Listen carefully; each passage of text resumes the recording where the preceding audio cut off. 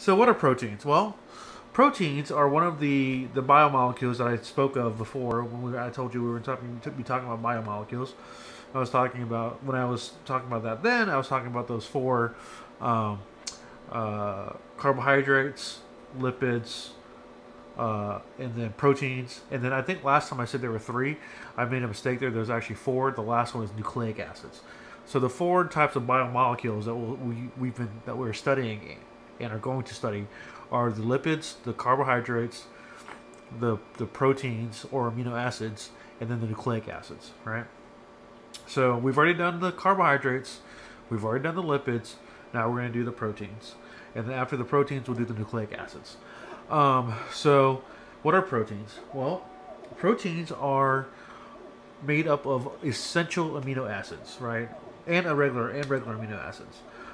They do plenty of things in your body and every other living organism's body, um, and they are basically 3D models of a bunch of amino acids that have come together, right, to form this big 3D molecule, three-dimensional molecule, right, that performs some type of function, right? Whether that would be a structural function or an enzymatic function, catalysis function. Proteins are what we use to do things with, right? So let's just quickly go through the formal stuff about proteins here, right? They're polymers of amino acids, right? The 20. When I was in grad school, I actually, not just grad school, undergrad too, one of the things we had to do was memorize all 20 amino acids, plus the two extra ones, and then also their first letter, or their single letter designations, their three-letter designations, and a bunch of other stuff. But don't worry, I'm not going to make you memorize all 20 amino acids, plus two. But yes, they are polymers made of the 20 different amino acids. A few of them are essential because your body can't actually make them themselves, right? There's a process in our bodies called amino acid metabolism, and we can make some amino acids ourselves, but most of the amino acids that we need are essential, and we get them from eating things like meat, right, or soybeans if that's what you want to do, or drinking in them from milk and stuff. So they different characteristics because the functions of each proteins differ because they're made up of different amino acids, right? Different combinations of amino acids that have different, like our side chains. Remember what I was talking about before? How not amino acids, but molecules have a center part of them, and then there's an R for the rest of the molecule. Well, it's the same thing with amino acids. Um, so with those amino acids, there's 20 different variations, and then you can get an infinite number of them put together in 20 different variations, and those all will interact differently, providing you with a very diverse set of functions and structural capabilities for proteins, right? And that's delineated here because you can actually make structural components like cartilage, muscle, hair, nails, right? Or they can do the enzymes, which we'll get to in the next lecture. My specialty in biochemistry is actually enzymology, and it's interesting because we're only going to spend one lecture on enzymology or like enzymes, which is like maybe less than an hour on it. But there's an entire class called enzymology and enzyme catalysis, and one of my professors was actually he was the student of the enzyme of sorry, I said that wrong. He was one of my professors when I was in grad school was the student of the father of enzyme kinetics, Mo Cleland, who was up in the University of Wisconsin. Him and Perry Fry and a couple other people at the University of Wisconsin wrote the book on enzyme kinetics, and so I'm very proud to be a part of that pedigree, that lineage from Mo Cleland to my boss at grad school, who is Steve Mansur-Body, and then me. I was actually able to publish a paper with Perry Fry, who's also another one of those biochemistry, enzymology, moguls too, and it was very I was very proud of that. So anyway, the point is, you can take an entire semester class on enzymology, whole textbooks on enzymology, but we're only going to cover it in one lecture. But that's okay though. I'll give you what you need to know about it. But yes, what are enzymes? Enzymes uh, uh, are responsible for biological catalysis, right? So what they're a biological catalyst, which means they speed up reactions, right? Or more specifically, these enzymes are proteins, and they will make it so that the activation energy, if you remember from a previous lecture, they'll make it where the activation energy of a particular biological reaction that's required for you to live doesn't require as much activation energy, so it can actually proceed, right? And we'll see that in a second. And just another example, hemoglobin and myoglobin, they're proteins too, and they transport oxygen in the blood. That was actually, I believe, one of my first examples for you. Hemoglobin and the heme with the iron center, and it will bind oxygen, right? So I believe that was the very first example I ever gave you for enzymes. And it was like maybe the first lecture. Wow, that was a long time ago. So let's just quickly go through some of this stuff here. There are classes of proteins, right? There are structural proteins, which is obvious. They provide structural components like collagen, which is in tendons and cartilage, like in your nose. And then there's keratin, which is hair. It's in your nails. There's also contractile proteins. They make your muscles move, like myosin and actin. Transport proteins, hemoglobin, which is the one that transports oxygen throughout your body, and then lipoproteins, which we were talking about in the last lecture, high density lipoproteins and low density lipoproteins, right? They're those, and then there's storage proteins too, casein for proteins of the milk, and ferritin, right? Which ferritin is like ferrous or ferric, like iron, so it stores iron in the spleen and liver. There are hormones. There are proteins that are hormones, right? One of those is insulin. Insulin is actually a very short. Insulin is a very short. Sorry about that. My dog is in the room with me right now. He's sleeping. His name's Yogi, and he was making some really loud noises. And I'm like, Yogi, you okay? My dog's name's Yogi, if I hadn't said it already. So I had to make sure he was okay. He's okay. I think he was having a nightmare or something. Anyway, back to this. Excuse me. So there are hormone proteins too. One of them is insulin, right? Insulin is a very short peptide, which you'll learn what a peptide is. It's just a peptide is a string or a polymer of amino acids, and that's what insulin is. It's a short string of amino acids. And if you recall from our previous lecture before that, insulin is responsible for signaling your body to store glucose, right? And then, of course, we have enzymes, which I already talked about. There are all kinds of enzymes like sucrase, which hydrolyzes sucrose, trypsin, which hydrolyzes proteins, which means breaks them apart using water. And then there's protection, which is they recognize and destroy foreign substances, like the ones in your immune system, right? Your immune system. Those are like the immunoglobulins, right? Which are they're antibodies, which are responsible for identifying antigens in your immune system. So I like to actually break this down even more simply into the fact that there are two types of proteins. There are structural proteins, right? And then there are functional proteins, right? And the functional proteins are all enzymes. They do a process, right? They carry out some kind of process. Whereas the structural proteins are the ones that are like, they make the structure in a body or a cell, right? So that's how I like to categorize them. They're either functional proteins or they're structural proteins. Okay. So even, for example, you have structural proteins here,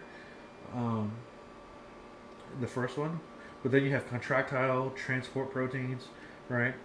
All that stuff after this, after structural, they're all functions, right? They're all functional proteins. So you have the one structural protein right here, but then all these guys here I would consider functional proteins because they carry out some kind of purpose, right? And then the main functional protein,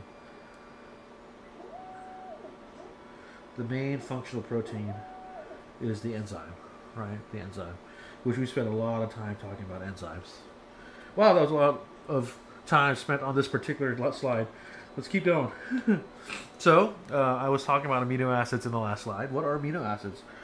So, basically, amino acid is composed of this thing right here called an alpha carbon. It's also like the central carbon of the molecule, right? And connected to that is one hydrogen, which is right there. It's always there, right? And then on one side is an amino group or ammonium group, right? Which we call the N-terminal side, N for ammonium, right? And then terminal because it's at the end. And then on the other side we have a carboxylate, right? Which we call the C-terminal side, right? Because it's got a C for carbon, right? And then last but not least, because there are 4 bonds to carbon, right? We have the R group. And remember what I said what an R group was? It's the rest of the molecule, right? So for this particular protein here, right? The R group is a methyl group, right? So that yellow thing right there, the yellow part, that methyl group there, the R group is the part of amino acids that's variable, right? I mean, you're only learning about 20 amino acids here, right? I mean, I'm not even sure if I'll go through all 20. No, I will go through all 20. You're only learning about the 20 amino acids here, but there's multiple amino acids. There are alpha amino acids, which are what these are, because everything's coming off of the alpha carbon. There's beta amino acids coming off the second carbon. There's also modifications on the 20 original amino acids too. So there's a lot more than just 20 amino acids. But in this class, we're only going to focus on the 20. And in all those 20, this one right here, the R group, is different on all of them. So here's some examples. We have valine here, right? And valine's R group, right, is this CH3, right? This alkyl group, right? Whereas on asparagine, the R group is the CH2 and then the amide group, right? This amide right here, right?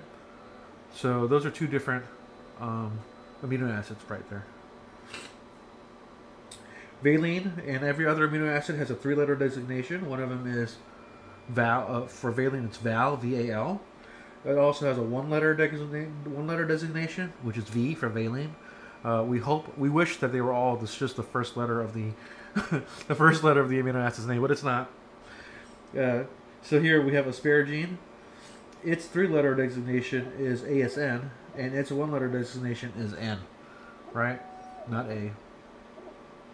And I picked these particular 2 because valine here is nonpolar because, like I was saying, it has an alkyl group, carbons and hydrogens right there, right? Whereas asparagine is polar because it has this carbonyl group, remember? And in the carbonyl group, everything is partially positive over here at the carbon, right? And partially negative over there at the oxygen. So that would be a polar amino acid, right? And remember, the rest of it stays the same. Here's the N-terminal side, which is the amino acid side of the valine. The carboxylic acid side, or the C-terminal side of the it. And then there's the hydrogen. Same thing here, right? There and there. So just remember that every amino acid has that same basic structure. Amine on the alpha carbon, carboxylate on the alpha carbon, and hydrogen on the alpha carbon, right? And then the R group, which is also on the alpha carbon, right? So talking about nonpolar and polar amino acids, that alludes us to the next set of slides. We have a number of nonpolar amino acids, right? And those are basically the ones that are that have mostly hydrocarbons in them, right? So the first nonpolar amino acid is glycine. Its R group is just a hydrogen, right? Its 3-letter designation is GYL, GLY. And then its one letter designation is just G, right? So that was pretty easy. Hydrogen as an R group, glycine, GLY, and then G. Next one, the methyl group, right? That's alanine. We saw that in the previous slide. Three-letter designation is ALA, and one-letter designation is just A for alanine, right? One-letter designation. We already saw valine on the previous slide. That's nonpolar, right? Because it has an alkyl group right here. Here's another alkyl group, a larger alkyl group, leucine. Its three-letter designation is LEU, and its one-letter designation is L, right? And it has got a CH2, CH3 on both ends right there, right? So basically, leucine is the same thing as valine, right? Leucine here is the same thing as valine, right? Except that it has an extra methyl in there, right? It has an extra methyl. And then we have isoleucine. Well, remember what iso means when you put it in front of a molecule's name. It means that it's the same molecule formula, molecular formula, right? It's just structurally different, right? So how is isoleucine's R group the same as leucine's, right? And how is it different? Well, for one thing, isoleucine has 3 carbons in a row, right? Right after the alpha carbon, there's 1, 2, 3. It's the same thing with leucine. 1, 2, 3. The difference between those two, though, is that the methyl group comes off from this carbon first. Comes from that carbon. The one that's right adjacent to the alpha carbon in isoleucine. Whereas in leucine, the methyl group comes off of the second carbon from the alpha carbon, right?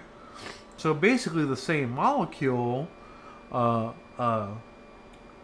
formula-wise, but structurally only differing by the position of that one methyl group 1 carbon away, right? Right? Its 3-letter designation is ILE, and its 1-letter designation is L. Oh, sorry, not L, I, right? Leucine's is I. Yeah, we had to memorize all these. There's more, 20 total, when I was an undergrad. But I don't think I'm going to make you memorize those structures. So you should be fine. But just know, you know, the properties and know the structures and what they mean and all that stuff. But you don't actually have to memorize. Like I'm never going to ask you to draw out one of these things, right? Just from memory. Let's see here. Next, we have phenylalanine, which is actually my favorite amino acid. I know that's kind of nerdy to have a favorite amino acid, right? But this is my favorite. If I ever have a bonus question and I ask you what's my favorite amino acid, it's phenylalanine. Same core right here, right? The amino alpha carbon carboxylate with the hydrogen, and the R group is got a CH2 and a benzene ring, right? Well, why do you think they call it phenylalanine then, right? What's another word for benzene ring? It's phenyl. Remember that from when we were talking about hydrocarbons? Phenyl, right? And then, what is it when you have just the methyl group right there off the alpha carbon? Well, it's called an alanine, right? Phenylalanine. Let me just tell you that biochemists are really simple, right? We we tend to name things pretty much self-explanatorily, right? And you'll even find later on when we get to the enzymes, we literally name enzymes based on what they do, right? So one of the enzymes I'll talk about a little bit later is called luciferase that I studied back in grad school. And luciferase, Lucy is actually Greek for the word light, right? And so race means enzyme, or sorry, not race, but ACE, A-C-E. So it acts on a molecule called luciferin, right? So that's why we call it luciferase, because luciferin is a light-generating molecule, right? That's why it's called luciferin. And this enzyme acts on that molecule to make it make light. and so we call it luciferase. So you'll see a pattern in which the substrate for the enzyme is always the name of the molecule itself, and then the enzyme that acts on that substrate is its name plus ACE at the end, right? We're that simple as biochemists, and you'll see that in a minute. Next, we have a methionine. Methionine has two methyls, right there, plus a sulfur, and then another methyl at the end. That's methionine.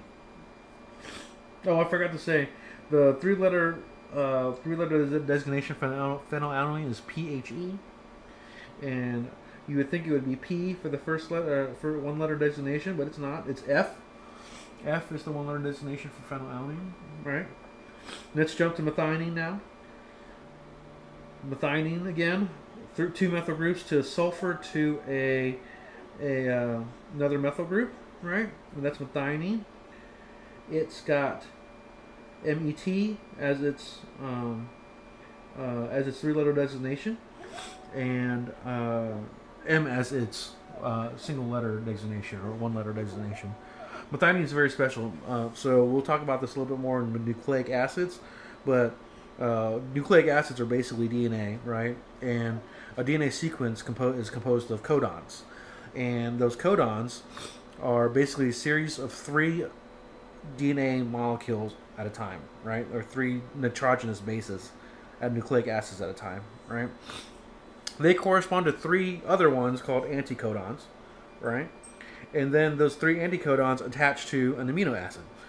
And so when you read a DNA molecule, like a strand of DNA, you read them 3 at a time, right? And every 3 will code for an amino acid. Well, methionine, right, its codon, it actually codes for start, which means that if you have a methionine at the very beginning as the coded amino acid for a DNA strand, what that means is that you need to start making a protein, right? That's a start protein, right? There's also an end protein, there's also an end end sequence too. It doesn't have an amino acid attached to it, but it's an end sequence. I believe I'm not a geneticist, but I'm pretty sure it's TGA, right? We'll talk more about that later, but I just want you to know that methionine is special. It's known as the stop codon. Known as the start codon, right? Start codon. Next, we have proline. Proline is special too. Its 3-letter designation is pro, P-R-O. 1-letter designation is P. But it's special because it's the only amino acid that has its alkyl group come back around and reattach to the amine group, making this 5-membered ring, right? So that makes it really rigid, right? It makes it really rigid. It doesn't get to spin as much. The rest of these guys, they're all on single bonds, right, to the alpha carbon. All these R groups are on alpha bond. All these R groups are on sigma bonds, right, to the alpha carbon, right? And so, if you remember from when we were talking about this stuff in the hydrocarbon section, when you have 2 atoms around a sigma bond, right, or a single bond. I'm sorry, I'm saying sigma, but I meant single. Around a single bond, they spin freely. So all the R groups up until proline, they were all on single bonds to the alpha carbon, and so they spin freely. They have a lot of freedom. Proline, though, since it wraps around, its alkyl group wraps around and reattaches is right there at the amine, right? It's very rigid. It doesn't spin freely. It doesn't spin very freely, right? And then we have tryptophan. This is the same tryptophan that everybody thinks makes you sleepy when you eat turkey, right? And its R group is the methyl, of course, again, in between. And then we have a benzene ring with a 5-membered ring, right, with a hydrogen. All right, so that's tryptophan. Tryptophan's 3-letter designation, CRP, and this is hard to remember. Its single-letter designation is W. I promise the only reason why it's like that is because T was already used for something else. That's why. All right, let's keep on going. We now have the polar amino acids, right? Here's serine. Serine is actually very special. Serine is always a part of things called the active site of an enzyme. And we'll talk more about that in the enzyme lecture next, right? But know that serine is important. Serine's R group is a methyl plus an OH. And if it's an OH, right, the oxygen makes it super polar. Really easy three-letter designation. SER, really easy single-letter designation, right? I'm not going to make you, like, actually draw out any of these, you know, like on a test, draw out any of these amino acids or something, but you'll still have to be able to tell me what the three-letter designations are and the one-letter designations are. Or maybe see these amino acid structures and kind of know what they are, right? But you don't have to actually draw them out, but from memory. Next, oh, that's where the T went. That's threonine. Threonine is the same thing, right, as serine, except it has a CH3 methyl group coming off of that beta carbon, right, or that second carbon from the alpha carbon. Then we have tyrosine, right, another polar one because of this OH up here. It has a benzene ring in between the OH and the little methyl group right there, tyrosine, TYR, and Y as its single letter designation. We have cysteine here. Cysteine is very important too. Cysteine forms these things called disulfide bonds. They're one of the covalent interactions that holds proteins together, right? Two of them can get together and oxidize and become a disulfide bond, which we'll talk about together. We'll talk about in a second, right? And that will hold proteins together pretty permanently. And so that's CH2 with an SH. So remember I was talking about the father of enzyme kinetics, Mo Cleland, right? He actually was the very first scientist to ever use a molecule called dithiothreotol. It's actually DTT. It's commonly known as Cleland's reagent, right? And he was the first one to use DTT, right, to reduce these disulfide bonds right here, right, to separate cysteines in a protein, right, or an enzyme. So he has that name, Cleland's reagent. He was able to use that DTT, and so now he's got a chemical, a very important chemical named after him, Cleland's reagent. And I'm a part of that lineage, right, because Cleland was my boss's boss, and then my boss is my boss, right? So, yeah, that was pretty cool. Sadly, though, Mo Cleland died a few years ago. We found out, you know, but it's very sad. Anyway, he died while I was still in grad school, so I guess it was more than a few years ago. It was before 2016, somewhere between 2012 and 2016. I can't remember the exact date. Anyway, next one is asparagine, right? Asparagine is got the amide, right, along with the CH2, and then we have glutamine, right, which also has the amide with the CH2, but it has an extra CH2, right, making it a little bit longer. All these are polar, of course, right? All these are polar. And so, if you remember, we had asparagine in the previous slide, and ASN and N are its designations, and then for glutamine, GLN, and Q for its designations. Wow, Q, that's hard. Q for glutamine. Right? But just remember, though, if you're having trouble remembering it, asparagine and glutamine are basically the same thing, except that glutamine has one extra carbon, or one extra CH2, right? Serine and threonine, right, and tyrosine and cysteine are all the same, right?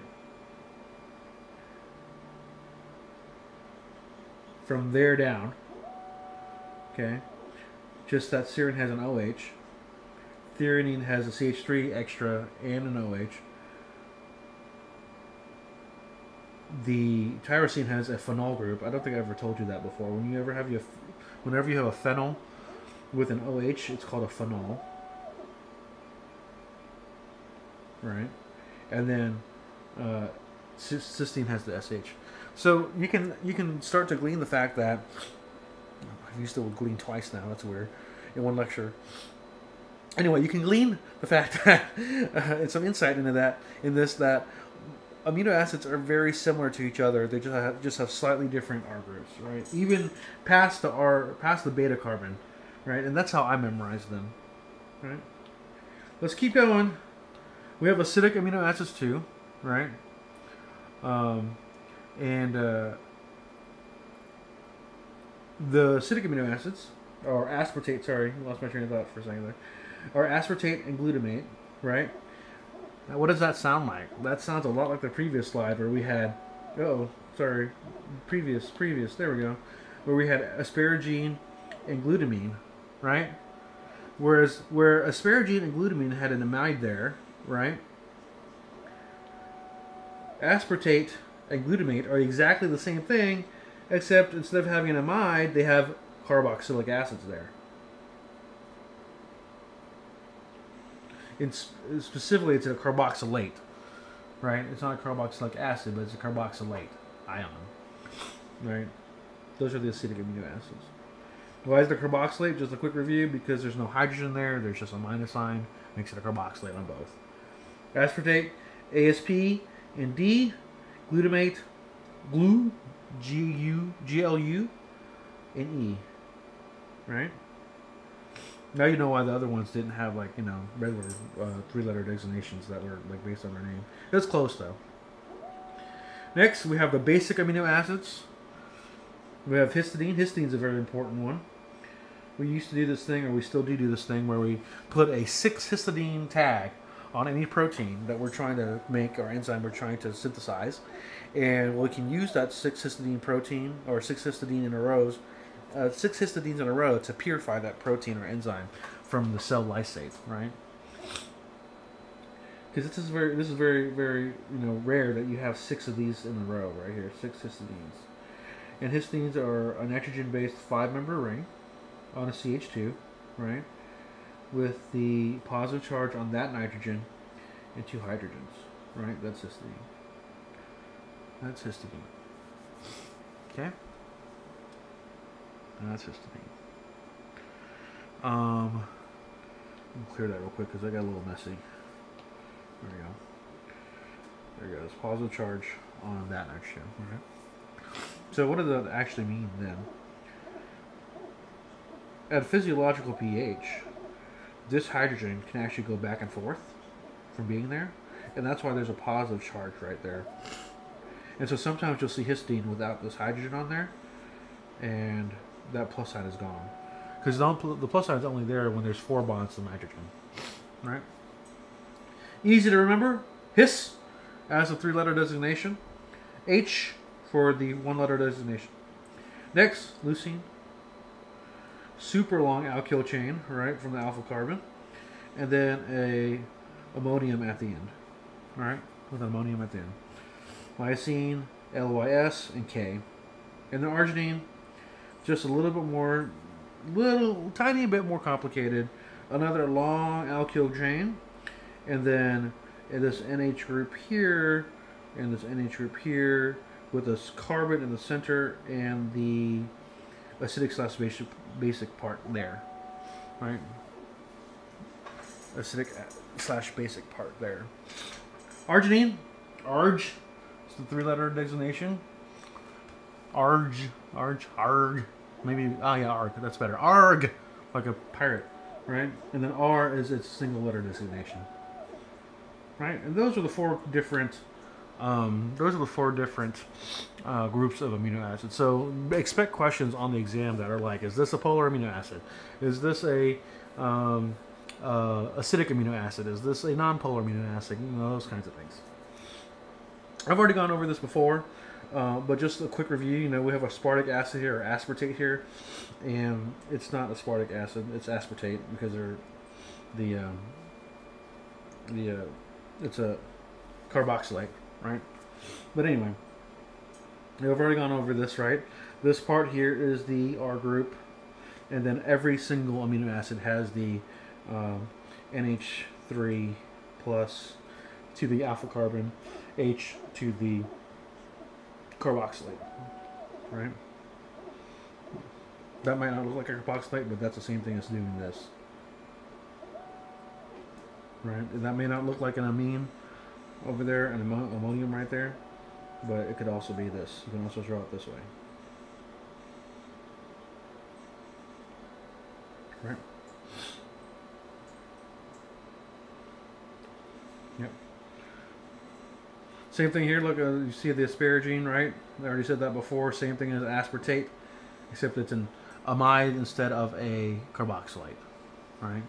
So when you're drawing amino acids, not to say that you will have to draw amino acids, but if you ever draw an amino acid, just remember you have to have this part first. That is the most important part of the amino. Well, I'm sorry, it's not the most important part, but it's the backbone of the amino acid, and then the R group is the important part of the amino acid because that's the business end. That's what does things. Some don't do anything at all, actually. So amino acid practice.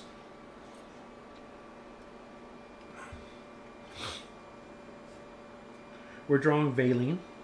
I actually like to remember. I remember valine because valine, V. I think, I think that the biochemists draw valine or they saw the molecule valine, and they were like, oh look, it makes the shape of a V. That must be what valine is. Let's just name it valine. So it's pretty simple to draw valine. Always start out with the backbone. Right, or the alpha carbon part, and then draw the rest of it. Right, and that's valine. Well, I messed up a little there because there should be carbons there. I went from expanded expanded formula to line angle there. That's bad. Let me do that again for you. Bad habits as a biochemist. Sorry. There we go. Bad habits. Draw them really fast. Right, with that. And then CH2, CH3, CH3. Alright. And this is at physiological pH. This is what is going to be a physiological pH. Positive charge with an extra hydrogen on the amino group. Ammonium group, and then negative charge without the hydrogen on the carboxylate, right?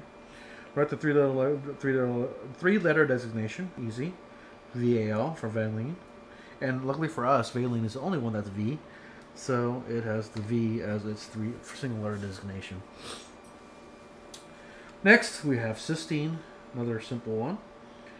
NH3, whoops. H3. If I can get this N out, there we go. And then the rest of the alpha carbon part of the amino acid, right? And it's just the CH2 with the OH. Oops, not OH. I did that wrong. Look, see, even I make mistakes. It's SH. Oh man, Moclidin would be so upset with me for that, because that's what he uses to do disulfide bonds, or at least reduces these disulfide bonds, right? Right. So, CYS is the no. There we go. CYS is the three-letter designation, and I think C is the single letter designation. Let me think about that for a second. Yes, I think that is C. I'll come back and fix this if it's not. Anyway, let's keep going. So, I've been talking about this a lot, and I've never really showed you what it was. Peptides, right? What are peptides? Well, peptides are a string of amino acids that are linked together by what we call a peptide bond, right? So here we have a glycine and an alanine right there. This is the glycine right here, all right? And this is the alanine right here. Okay? And it's being held together by this bond right here. That's the amide bond, right? I mean, sorry. Well, it's a peptide bond, but it's also an amide bond, right? So a peptide bond is always also known as an amide bond, right? Amide bond. Again, linking two or more amino acids together by peptide/amide bond is makes a peptide, and you can imagine how long these things can get, right? Gazillion amino acids together, right? So I've been talking about peptides a lot in the last few slides, and I've never actually told you what they are. What are peptides? Well, peptides are basically amide bonds, right? What is an amide bond? It's that bond that's between the carbon and the nitrogen of an amide group, the amide functional group, right? So peptide bonds are amide bonds, right? They're formed between the carboxylate of one amino acid and the amine of the other amino acid, the next one down, right? The next one to it. And like I was saying before already, linking two of those or more amino acids by a peptide bond forms a peptide, okay? So a peptide is basically a series of amino acids that are linked together, one of the many of the 20 all linked together, right, by an amide bond, and you make a peptide. So I will use probably amide and peptides interchangeably, so just know that. They are the same type of bond. So looking over at this example over here, we've got a glycine over here, right? This side is glycine. And then over here, we have an alanine. We know it's an alanine because there's the methyl group of the R group right there, right? And then there's over here we know it's a glycine because there's the hydrogen of the R group right there, right? And then they're bonded together, forming what we call a dipeptide. A dipeptide, right? Using a amide bond right there, or a peptide bond, right? And this entire group right here, of course, is an amide functional group. So when you form a peptide bond, the two amino acids on either side of the amide functional group, right, are bonded together by the peptide bond, right? And then the thing that you need to glean, oh my god, that's like the 5th time I've used the word glean today. You can glean from this that once you get more amino acids attaching to it, right, with the peptide bonds, and it becomes a peptide, that sequence of amino acids is known as the primary structure of a protein, right? It's known as the primary structure of a protein. We'll go through the different types of structures of proteins, but the first one you need to know is the primary structure, and that is quite literally the peptide bond, or the peptide, right, which is the amino acids that are in that sequence, right, that are attached to each other by a peptide bond, right?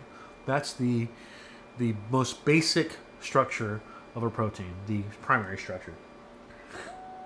And this is just an easier way of seeing it. We have an expanded structural formula right here. There's the peptide bond, right? Also known as an amide bond right there. That is between the glycine over here and the alanine on that side.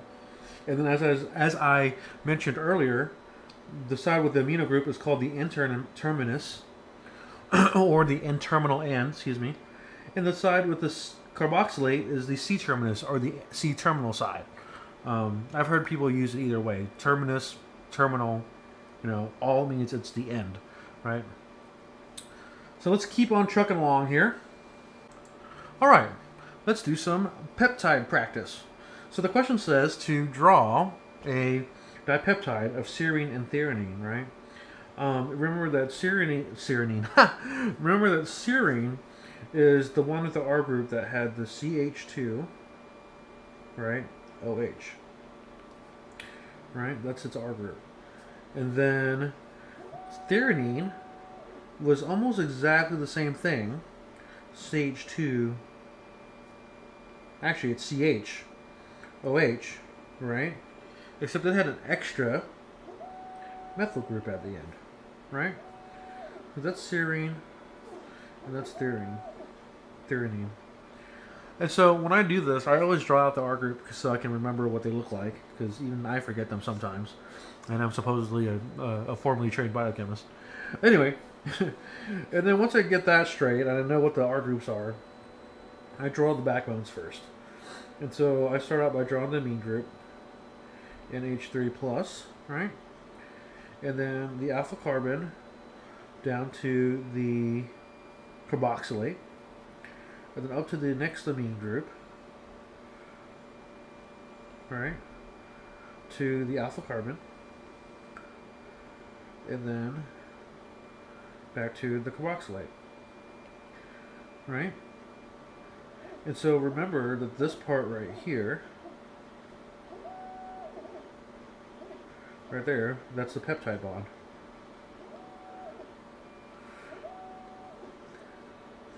Right? That's the peptide bond. This side right here is the C terminus. And this side right here is the N terminus. Right? And I've drawn everything there except for the hydrogens and the R groups on the alpha carbons. Right? So since the amino groups, the carboxylate is pointing downwards on the serine, I'll draw the hydrogen up there like that, and the R group, CH2OH, up there like that, right? And then similarly here, since the amine is pointing upwards this time, and so is the carboxylate, I'll make the hydrogen pointing down with threonines, R group, coming downwards.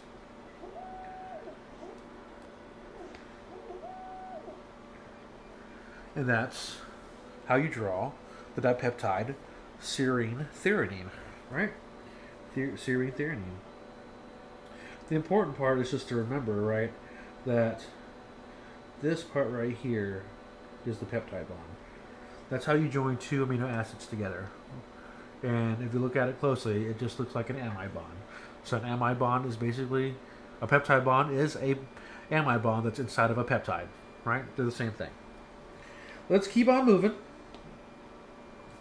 So I alluded to this before, right? The primary structure of proteins is actually the amino acid, right? Sequence, right? It's the amino acids. So when you look at this one, for example, we start out with alanine, glycine, and serine, right? Put it all together and you get alinoglycylserine, which is its name, the name of the peptide, right? And the primary structure is literally the sequence of alanine, glycine, and serine together, right? Here's another amino acid sequence that's also known as the primary structure, right? The primary structure of this peptide is alanine, right? So we know that because of the methyl group right there. Leucine, we know that because of this alkyl group right here. Then cysteine, SH right there with the CH2, and then methionine, right? That's how we know. So when we say primary structure, just remember that the primary structure of a protein is the actual, here it says particular sequence of amino acids that are held together by the peptide bonds. And of course, if we're talking about primary structures, there are going to be secondaries, tertiaries, and quaternaries, but we'll get to that in a sec. So in the previous slide, if you recall, I was talking about how proteins can function as hormones, right? Hormones are things that trigger certain biological functions, right? And the peptide of sequence with primary sequence glutamate, histidine, and proline is actually a thyroid hormone, right? And that thyroid hormone activates or stimulates the release of thyroxine, right? In your body. A more interesting one is insulin. Insulin is also a peptide hormone, right? It's got two chains in it, an A chain and a B chain, right? And the A chain has 21 amino acids in it, and the B chain has 30 amino acids in it, right? And you can see here that they're being held together by these things here. And I was telling you about these before because my boss's boss was the one that used dithiothiotol to reduce those. But these are the disulfide bonds.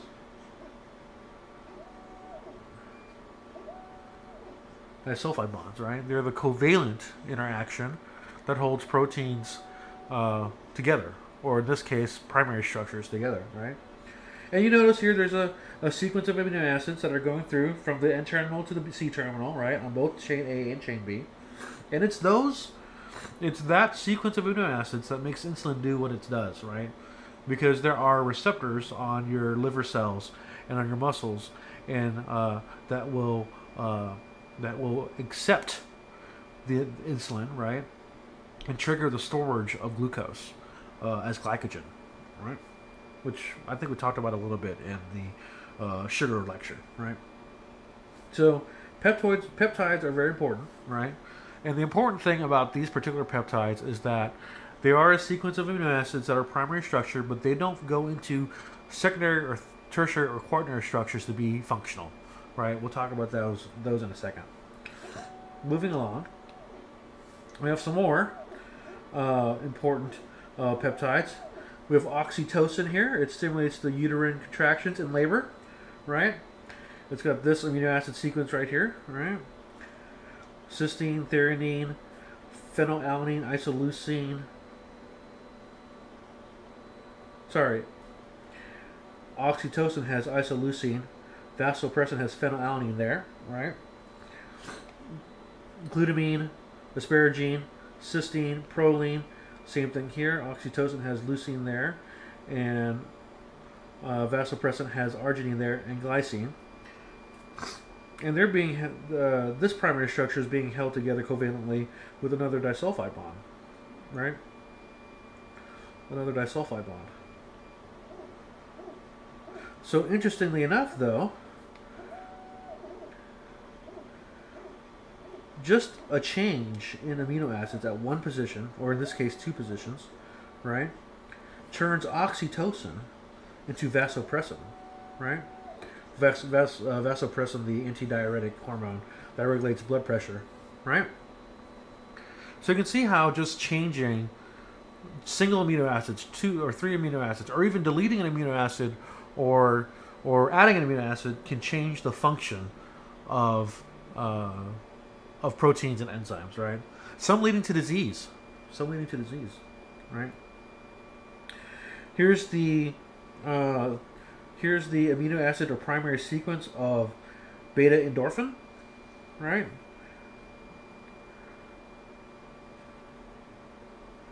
All these like well-known like hormones and drugs and such, many of them are peptide sequences, or are short peptides primary sequences, right? Moving on. Oh, more peptide practice. How exciting.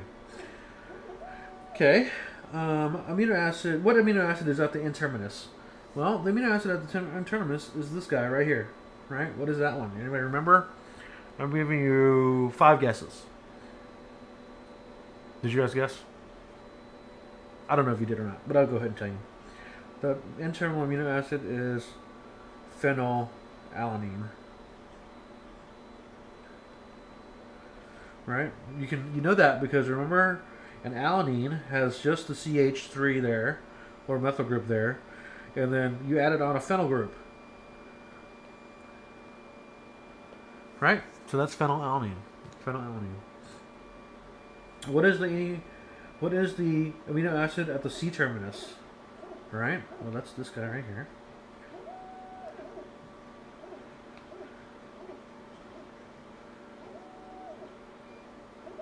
That's that guy right there. And what's up there? Dang, I already gave it away in the last one. When there's just a methyl group, what is that? That's just an alanine. So what's the name of this tripeptide? Well, phenylalanine.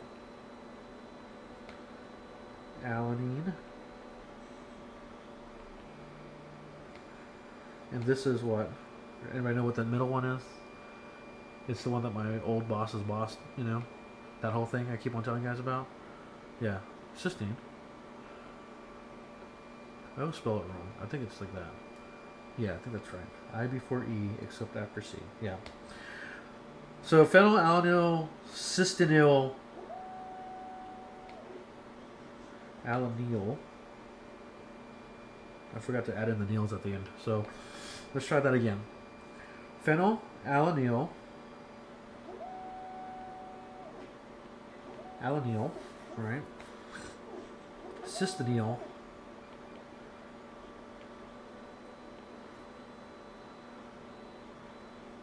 alanine.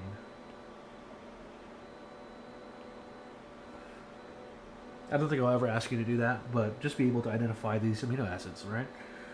Phenyl, alanyl, cystenyl, alanine. That's the name of that that tripeptide, right?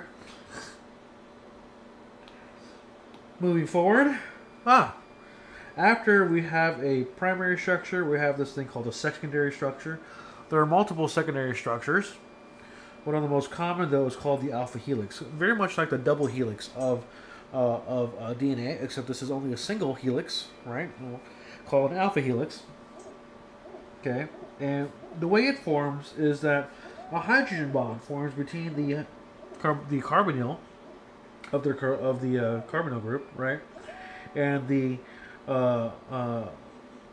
hydrogen, the oxygen of the carbonyl group, and the hydrogen of the amine group, right, of the amide bonds in the next turn of the alpha helix, right?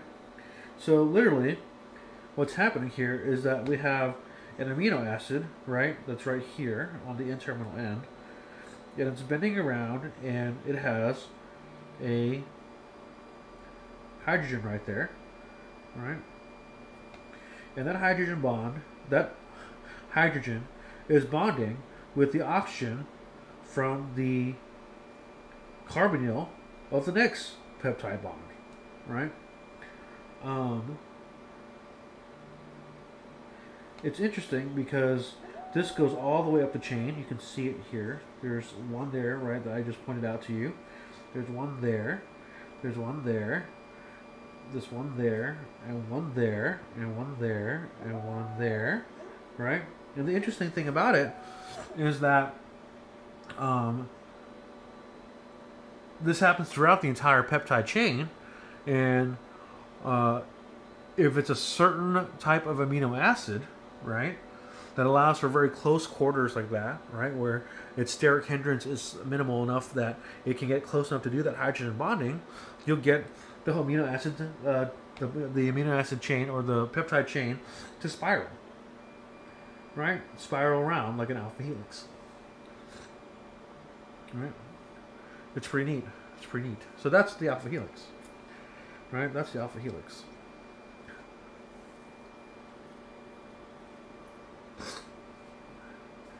If we keep on going, another secondary structure is known as the beta-pleated sheet, right? And on the beta-pleated sheet, same kind of thing going on here, where we have hydrogen bonds occurring between the hydrogen of the amide and the oxygen of the carbonyl of amino acids, right? And if the R groups are small enough, and in this case, you know, if they're, for example, methyls or just hydrogens, they can get even closer to each other. And when they get this close to each other, right? When they get this close to each other, you can form a beta-pleated sheet, and it really looks like just like a sheet of paper that's kind of ruffled, right? It looks like a sheet of paper that's kind of ruffled, three-dimensionally, which is pretty neat. Pretty neat. All right, moving on. Another one known as the triple helix is basically like an alpha helix with three of them wrapped with each other, right? Three peptide chains wrapped with each other. Excuse me. And so those are typical in things like collagen, connective tissue, skin, tendons, and cartilage, right? Collagen fibers are triple helices of peptide chains held together by hydrogen bonds, which you already know that because alpha helices are held together by hydrogen bonds too. So in this case, not only do you have the hydrogen bonds holding the chain, the single chain together to make the spiral, like just within the chain, but then with the other two chains, there are hydrogen bonding occurring too, that holding those together too. And you've got to have some really small, like R groups, to be able to overcome the steric hindrance to make a triple helix that's woven that tightly together, right? But all these, excuse me, all these structures, these alpha helices, the beta sheets, beta pleated sheets, the triple helix, they're all being held together by hydrogen bonding. Just remember that.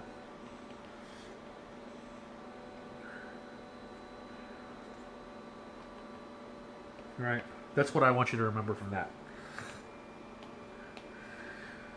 So, it turns out that there are a lot of diseases that have to do with secondary structures. And one that is very prevalent is Alzheimer's disease. Alzheimer's disease. I've never been able to say that right. Signs of dementia, increasing memory loss, inability to handle daily operations. Those are the things you look out for when it comes to Alzheimer's disease, right? And what's actually happening here with Alzheimer's, which there's not a cure to yet, right? But in a person's brain with Alzheimer's, the beta amyloid proteins change shape from a normal alpha helix that are soluble to sticky beta pleated sheets, right? So here's what it's supposed to be inside the brain that are soluble. And then they turn these into these sticky beta pleated sheets, right? And the problem with that is that these beta pleated sheets are the fragments that become the plaques that are prevalent in the neurons, right, of an Alzheimer's brain, right? The diagnosis of Alzheimer's disease is based on the presence of plaque and neuron neurofibrillary tangles. That's a hard word for me for some reason. In the neurons that affect the transmission of nerve cells, right? So when you have those beta pleated sheets that are not soluble, right?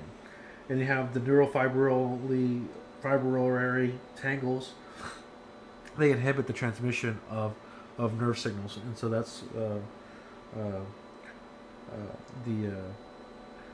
that's what Alzheimer's is about, right? Sadly, there's not a cure for Alzheimer's disease, but if you're ever wondering, that's how Alzheimer's happens, right? These alpha helices that are normally water soluble, right? They become these beta pleated sheets that are insoluble and sticky, right? Next comes the tertiary structures, and these are what we all, as biochemists, when we say protein or an enzyme, right? We think of them in these types of structures, tertiary structures, right? So, in a tertiary structure, it's the actual three-dimensional structure of a protein that includes the beta pleated sheets and the alpha helices, right? And everything that's being held together with the covalent bond, the disulfide bond, right? But in a tertiary structure, the protein is being held together by the non-covalent interactions inside the protein, right? Non-covalent interactions between the different side chains or R groups of the amino acids. Not the covalent interaction, right? The covalent interaction was the disulfide bond I was talking about before. So these non-covalent interactions, right, or the hydrophobic interactions, right, between two nonpolar amino acids, right, hydrophilic interactions between the external aqueous environment and the R groups of the polar amino acids. We have salt bridges, which are ionic bonds between the ionized groups of basic and acidic amino acids. And then we have the hydrogen bonding, which we talked about before, between the amino acids that form alpha helices and beta pleated sheets, right? And I already spoke about this before, the disulfide bonds, which are the one covalent interaction that holds three-dimensional structures of protein together. So let's first talk about the hydrophobic interactions. It's exactly what it sounds like. It's the interactions between nonpolar molecules because they're afraid of water. That's what hydrophobic comes from, right? And they tend to want to be together. Those hydrophobic molecules want to be together, right? So they can minimize their energy and keep the water on the outside, right? So that's what a hydrophobic interaction is. Obviously, hydrophobic interactions occur with the nonpolar amino acids. Things like phenylalanine or glycine, alanine, those kinds of things, right? So let me see if I can find a hydrophilic interaction somewhere here. I mean, hydrophobic interaction right here. Right here, there's a hydrophobic interaction right there between two phenylalanine groups, right? And notice, right, here's another hydrophobic interaction over here, two alanines, right? And it's actively keeping the water molecules outside of that area, right? Making the area where it's all combined or all close to each other hydrophobic, right? So as far as hydrophobic interactions go, we have here the tyrosine and serine, right? Oh, I'm sorry, I said hydrophobic. I meant hydrophilic. The hydrophilic interactions go. We have the tyrosine and serine here, right? And they both have OH groups, right? Very similar to water having its H2O, and that's why it's a hydrophilic interaction, right? And so it's perfectly happy being outside, being exposed to this environment of water, right? This is all water out here, right? Right? All water outside. Then we have salt bridges, right? Again, so some examples. Here's a salt bridge right here between the carboxylate of that amino acid and the amine group of that amino acid. That's a salt bridge too. Salt bridges are also they like water, so it's not a big deal there. But those are the salt bridges. You know they're salt bridges because they have charges right there, plus sign, minus sign, right? Are there any other salt bridges? I think that was the only one. And then we have hydrogen bonding. There's hydrogen bonding all throughout this molecule, right? There's a bunch of hydrogen bonds happening in there, in the alpha helix there. There's a bunch of hydrogen bonding happening there, in the beta pleated sheet there. All these alpha helix have hydrogen bonding, but it does point out one specific hydrogen bond right here between these two serines right here, right? These two serines of two separate helices, right? Two separate helices. That's hydrogen bonding. And then, last but not least, a little example of disulfide bonds right here, right? And they're holding together covalently, right? That's why you see that when you look at a disulfide bond, it's a solid line between the two S's. But when you look at things like hydrogen bonding, there's just 3 dots, right? Or hydrophobic interaction, doesn't look like there's dots or lines at all. Hydrophobic or hydrophilic, right? Well, that's because those are all non-covalent. Same thing with the salt bridge, right? I accidentally marked out the plus sign that was on that nitrogen right there, but it's a nitrogen plus ammonium group right there, right? But yeah, those are the examples of the 4 non-covalent interactions, right? I like to call these the 4 non-covalent interactions. Non-covalent interactions. And then the 1 covalent interaction. Covalent interaction that holds the tertiary structure of proteins and amino acids together, right? Moving forward, we have the quaternary structure, right? This should look very familiar to you. This is the exact same example I gave you on the very first day of class about hemoglobin. The quaternary structure of a protein is, oh, that's really weird. There's a font problem right there. That should be a bigger font. Not like a material problem, right? But a font problem. Anyway, so quaternary structures are basically a bunch of tertiary structures being held together, right? And so if you look at, for example, the hemoglobin here, I forgot to say that. Hemoglobin, I always forget if hemoglobin has an A or not in it. It doesn't have an A. Hemoglobin, right?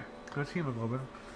And if you look at hemoglobin, it looks like it's made up of multiple tertiary structures, right? Multiple. The 2 red chains are alpha chains, right? Which are this guy and this guy. right? And then the two.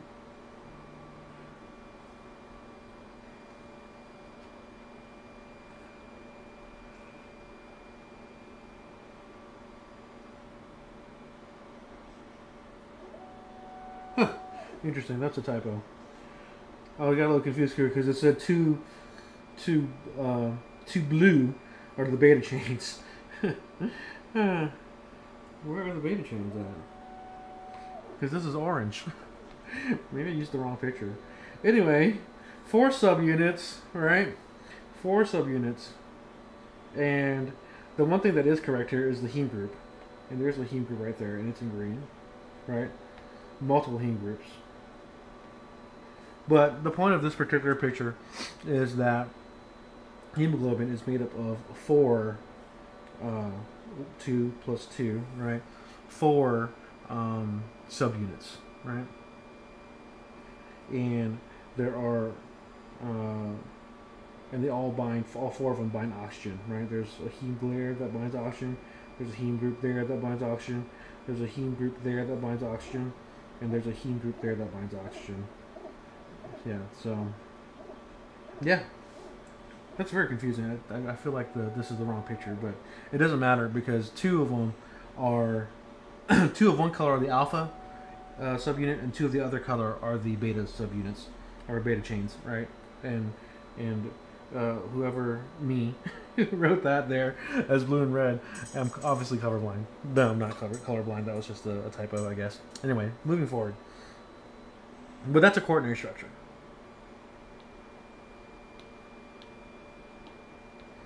So, just as a quick review, and this is the part I really want you to know, the primary structure, right,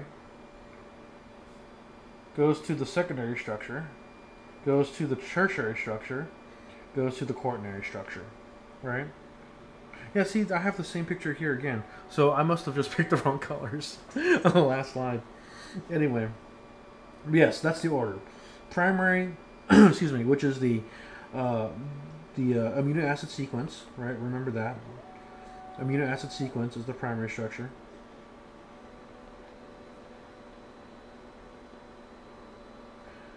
And then the secondary structure right here is the alpha helix. Let me make an alpha, like a true Greek person there. There we go. The alpha helix. Which could actually be a beta pleated sheet too, right? These form with hydrogen bonding. Right. And then from there, the secondary structure can become a tertiary structure when a whole bunch of them get together and form the 4 non-covalent interactions to hold together, right? And the 1 covalent interaction. What were those 4 again? Hydrophobic interactions, hydrophilic, right? Then salt bridges, or we can also call those ionic interactions. And then last but not least, in the non-covalent, hydrogen bonding. And then the 1 covalent interaction is what? The disulfide bond.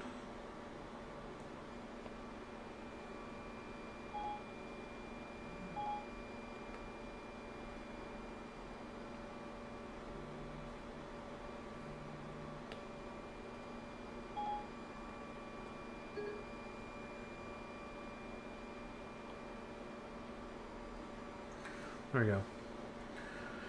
So, sorry that took a second there. My finger accidentally went onto the Siri button. And Siri kept on coming up. Anyway, keep going. The show must move forward. Next. So, just a quick summary of everything, which I just did a second ago, which tells you how important this stuff is, right? At the primary level of protein structure, we have the amino acids that join, becoming a specific polypeptide sequence, right? At the secondary structure level, we have the alpha helices and the beta sheets that are formed by hydrogen bonding between the atoms of the peptide backbone. At the tertiary, we have the three-dimensional structure of the polypeptides as they fold into compact three-dimensional shapes that are stabilized by the non-covalent interactions, like the hydrogen bonds, salt bridges, hydrophobic interactions, and the hydrophilic interactions, and the covalent bond interaction, which is the disulfide bond, right? This is important. I didn't even say this before. This is what forms the biologically active protein. That's important. Okay. And the quaternary structures are basically two or more protein units, right, that are tertiary structures that are stabilized. They combine together and stabilize with the same non-covalent and covalent interactions and become an active biological protein, right? So over here to the right, I actually have some interesting stuff. When I was in grad school, I studied two different enzymes. I already told you about one before. The first one was luciferase, and that's this guy right here. This is luciferase. So what luciferase does is that it's an enzyme that catalyzes a reaction with the substrate luciferin, and it will, in this reaction, produce blue light, right? And I thought, oh man, that's really cool. I'm going to study that, figure out how that works, right? So this is actually luciferin here, and you can see in luciferin, it actually has a beta-pleated sheet right here, right? But its interactions are so interesting that the beta-pleated sheet wraps around itself, right, making what we call a beta barrel, right? So the sheet folds around, it becomes a cylinder, and we call that a beta barrel. The other interesting thing too is all the alpha helices you see, but specifically these three alpha helices up here with those H's there. The H stands for histidine, and the number is the number in the sequence of where the histidine is located in the primary structure, right? That alpha helix those alpha helices act like a little lid to the beta barrel, right? So here's the barrel, right? And here's the three alpha helices, right? And based on pH, those alpha helices / those histidines, those three that are on the picture right there, right, will either open or close the beta barrel. And if the beta barrel is open, luciferin, the substrate, can go inside the beta barrel, right? And when it goes inside the beta barrel, the luciferase will act on it and produce blue light, right? But if the beta barrel is closed, then luciferin can't go in, and it won't make any blue light, right? And it's all based on pH. It's actually really cool. Then up here, we have an enzyme called MCR. Notice that it has multiple subunits. Oh, you know what? That's probably where I got the blue from. I was probably looking at that, like blue versus red. Anyway, we all make mistakes, right? So, it has multiple subunits, and this is called MCR. MCR is short for methyl coenzyme M reductase, right? And what methyl coenzyme M reductase does is that it can change things like CO2 into methane, right? Which is awesome because methane is a fuel and CO2 is a greenhouse gas, right? In a process called methanogenesis.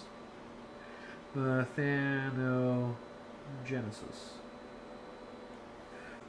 So another protein disease is sickle cell anemia, right? And in sickle cell anemia, we have hemoglobin, and hemoglobin in the red blood cell, right, has the normal, has a beta chain in it that has the normal sequence: valine, histidine, leucine, threonine, proline, glutamate, and lysine, right? But in a patient that has sickle cell anemia, that beta chain has this glutamate switched out, the sixth one right here, switched out with a valine, right? It's switched out with a valine. That causes all kind of problems. First of all, the glutamate is a polar amino acid, right? And the valine that got switched out for is a nonpolar amino acid. And remember what I said before, like all kinds of diseases can come about just from the addition of an amino acid, the subtraction of an amino acid, or the substitution of an amino acid. And here, the change is a glutamate to a valine. Bad problems happen then, because it turns the hemoglobin in the red blood cell into a really weird shape, right? Mostly because since you have a nonpolar amino acid now, right, instead of a polar amino acid, those nonpolar amino acids will do hydrophobic interactions with other parts of the hemoglobin that were not supposed to be there to begin with, right? And so it turns it into this weird shape. And what that does is that it diminishes the ability of the hemoglobin to transport oxygen, right? But to boot, those hydrophobic interactions cause things like clogs in arteries and inflammation and pain and organ damage, because since they're doing the hydrophobic interactions, they tend to clump up. And if you remember what I was saying before about hydrophobic interactions, they tend to clump up with each other, right? So that they can all be together and they can have the water on the outside of them, right? And when they clump up together, they can be all kinds of, they can be really sticky, and they can clog up arteries and cause blood clots and stuff, right? So, and capillaries. So sickle cell is not a fun thing to have, not a fun thing to have at all. Interestingly, though, the first time I was actually introduced to sickle cell anemia was in the context of parasitology, and we were studying the parasite Plasmodium, which causes malaria. And it turns out that patients with sickle cell anemia were less likely to be infected by malaria and the Plasmodium parasite, because the Plasmodium parasite couldn't extract enough nutrients from the sickle cell of the patients of sickle cell anemia, right? So I guess it's a trade-off. Do you want to have sickle cell anemia or do you want to have malaria? I wouldn't want to have either, honestly, right? But that's sickle cell anemia. Moving forward. Oh, denaturization of proteins, right? So, in biochemistry, we do a lot of denaturing proteins because oftentimes, we need to study them by figuring out what their size are, their properties are, and we have to do a bunch of different things to make them so that they come out to their primary structures, break apart from their tertiary structures, and come out to the primary structures, right? And the main way of doing that is with heat, right? Because a lot of the non-covalent interactions I was talking about was hydrogen bonding, right? And so if you think about it, hydrogen bonding is the same thing that keeps water together, right? And when you boil the water up to 100 degrees Celsius, right, or 212 degrees Fahrenheit, what you're doing is you're actually introducing enough energy into that water that it overcomes the energy in the hydrogen bonds and allows for the water to evaporate, right? In a sense, you're denaturing the water. Not really, you're not denaturing the water. You're just making it possible for the water to evaporate by disrupting those hydrogen bonds. Well, it's a similar thing with proteins. You can use heat to break apart the hydrogen bonds, right? And disrupt the hydrophobic interactions in proteins, right? To denature them, to make them flatten out into their substituent structures, right? Acids and bases can also do that too, right? Those will break the hydrogen bonds between the R groups and ionic bonds as well. They're salt bridges. Heavy metals can also interact with the disulfide bonds, right? And then agitation, like physical agitation, actually like physically messing with them, right? Will stretch peptide bonds until they break, right? And so a really good example of denaturing proteins is eggs, right? Which I'm not really sure. Oh, yeah, okay. For some reason I thought that was a lunch pail, but that's really just a gas stove in a frying pan. Like, why does that person have fried eggs just in their lunch bag with nothing around it? That doesn't make any sense. Why did I pick this picture? Anyway, the egg whites of a protein, right, are denatured when you heat them up, right, when you eat them, right? And the active protein, the egg white looks like that.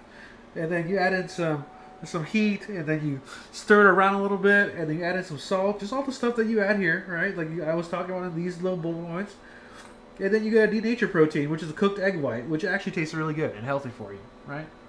So you literally disrupted the tertiary structure of the egg white, right, by cooking it in a frying pan and not just having it inside of your lunch pail with nothing at all. I'm losing it today. So there's a little summary of denaturing processes that you can use to disrupt proteins, right? Heating it above 50 degrees can disrupt the hydrogen bonds, the hydrophobic interactions between the non-R groups, right? Non-polar R groups. Examples of that is cooking food and autoclaving surgical items. That's how you kill the bacteria, right? On like scalpels and hemostats and such. Interestingly, though, this is above 150 degrees Celsius right there, right? But when you're autoclaving, You're actually autoclaving up to 121 degrees Celsius. That's a lot. What? There it goes. I don't know why I put a 0 at the end of that. 121 degrees Celsius. That's super hot, right? So acids and bases, of course, they disrupt the hydrogen bonds because almost anything can. But then it also disrupts the hydrogen bonds between the salt bridges, the bonds between the salt bridges, right? That's like using lactic acid from bacteria, which can denature milk proteins, right? That's why your milk goes bad, right? And the preparation of yogurt and cheese. Organic compounds can also denature proteins. Of course, they disrupt the hydrophobic interactions, adding things like ethanol, isopropyl alcohol, right, to disinfect wounds and prepare for skin injections. That kills bacteria that way, right? Like when I had to do that with my hand there because my dog bite and I had stitches. That hurt a lot. Lots of prostaglandins being produced there, by the way. Heavy metals, right? Like heavy metals like silver, lead, and mercury, right? They actually interrupt the disulfide bonds, right, by forming ionic bonds, right? They do these like little metal complexes with them, and that's how it helps that, right? And examples of that would be like mercury and lead poisoning. And then physical agitation. That disrupts the hydrophobic bonds, hydrogen bonds by stretching the polypeptide chains until they break, right? Like whipping ice cream or making meringue from egg whites. It's all the same, right? Baking. You know, I started watching a show on Netflix. It's awesome. The Great British Baking Show. God, it's a good show. You should watch that. There's a lot of egg white whipping in there, which means there's a lot of physical agitation of proteins in there, which means you should watch it because it's about your class. So what are enzymes? Well, I've said this before and I'll say it again. Enzymes are biological catalysts. Whoops. Let's go back. And I forgot to turn on the drawing thing. Let me do that real quick. You have to do all kinds of stuff just to get it so you can draw on your stuff. Here we go. Again, enzymes are biological catalysts, right? Remember what happens with regular catalysts. When we're talking about organic chemistry and hydrocarbon chemistry and all that stuff, where we would use some kind of metal, right, to lower the activation energy required to get over this hump for a reaction to proceed, right? All biological catalysts are the exact same thing. They allow for the lowering of the activation energy, right, so that reaction that would otherwise not be spontaneous, right, like something that you really need to have happen in your body, right, for you to be alive, right? Biological catalysts, the enzymes, make it possible for those to happen. So, in this particular reaction I have here, in this example, right, this is actually carbon dioxide becoming water, becoming bicarbonate, and some protons, right? And this reaction is indicative of the enzyme carbonic anhydrase, okay? And carbonic anhydrase makes it easier for you to go back and forth between CO2 and water and HC3O minus and H plus. And it's actually a very important part of your body. This is part of the carbonate bicarbonate buffering system. Carbonate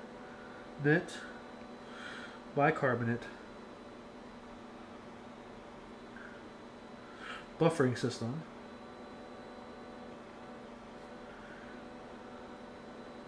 In your blood, right? And it's what maintains the correct pH and homeostasis in the blood in your body, right? Without carbonic anhydrase, the enzyme, let's just say, you wouldn't be surviving. Any kind of crazy pH shifts in your blood, right? So that's what carbonic anhydrase does. So remember, what are enzymes? They're biological catalysts. And what they do is that they lower the activation energy, right? So that reactions that otherwise would not be very easy to do become easier to do, so that biological functions can proceed, right, seamlessly, right, proceed seamlessly. So that's the important thing there, right? So there are a few different types of enzymes, actually let's talk about their naming first. As I was saying before, an enzyme always ends in "ase," right? Literally, the enzyme's name, it will be the name of the substrate that it acts on with the word with the ACE at the end. For example, sucrase is an enzyme that acts on sucrose. Right? Oh yes, so easy. Right? So an oxidase is an enzyme that catalyzes a oxidation reaction. Right? And of course, there are like many different types of enzymes. Like I was saying before, these are all enzyme classifications, right? And so the oxidoreductases are the enzymes that do oxidation reduction reactions. Transferases, what do? They transfer groups of atoms back and forth between different substrates. Hydrolases, what do? They use water to break bonds, right? Hydrolysis, right? Hydro meaning water, lysis meaning to break something, right? Lyases, right? And this is an enzyme that adds or removes atoms to or from a double bond. Isomerases, that's pretty self-explanatory, right? It rearranges atoms, but specifically it rearranges atoms so that the substrate is still an isomer of the product is still an isomer of the substrate, right? So structurally, the substrate will be different from the product, but after the enzyme works on it, but the formulas will still be the same. Isomerase.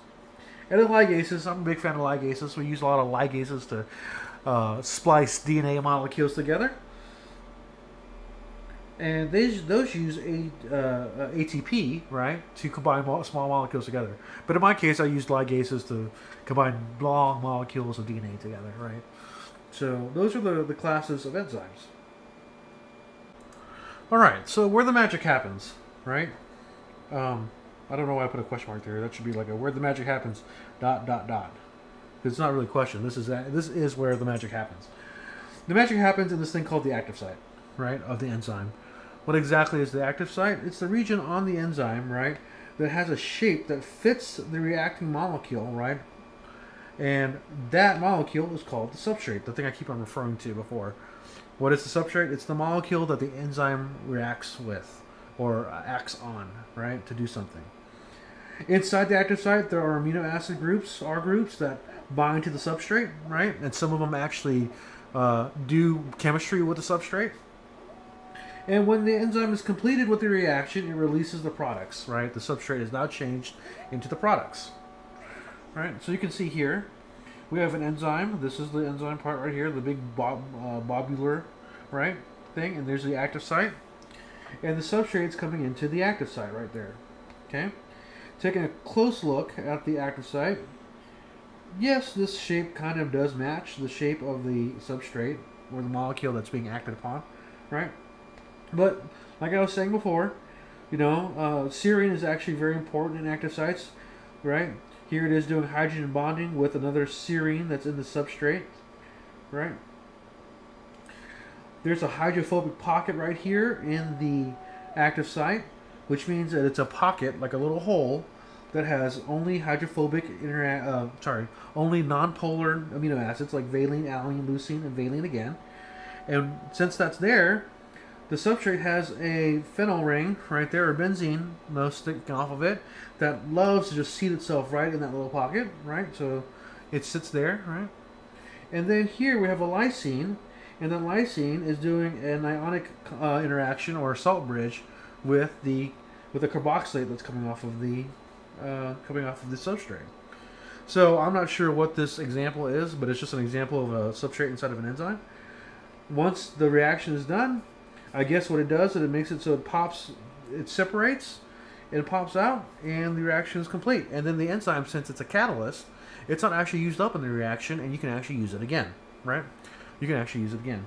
It can do as many reactions as it wants in the active site once the substrate leaves. So we can describe the enzyme catalyzed reaction as such, right? A substrate attaches to the active site. then the enzyme substrate complex forms, and then the reaction occurs, and then the products are released, and the enzyme is used over and over and over again. So as biochemists, we like to use these little initials here because we're simple, like I said. We have the enzyme, and we have the substrate, right? We add them together, and we get the enzyme substrate complex, and when the reaction is done, we get the enzyme again back into its original form, and we get our product, right? So a good example of this, right, would be an enzyme that actually hydrolyzes the disaccharide lactose, right? It actually breaks that 1,4 glycosidic bond that lactose has, right? Lactose. So the enzyme is named lactase, and so that's the E for the enzyme, and then lactose, right, is the substrate. That's the substrate. The enzyme substrate complex is the lactase-lactose complex, and once the enzyme is complete with the reaction, right, you get lactase back out again as the original enzyme, and then you get two glucoses, a glucose and a galactose, right? Because lactase, the enzyme, breaks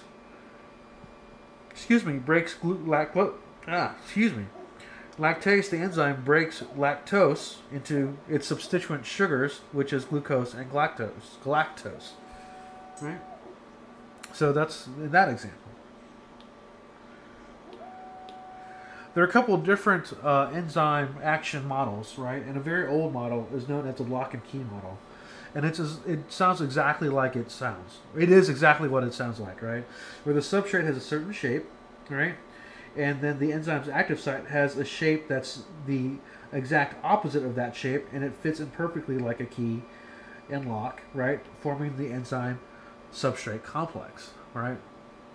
That A, B, and C there represents different pockets of different amino acids and such, side chains or R groups that will bind to their counterparts over in the substrate, right?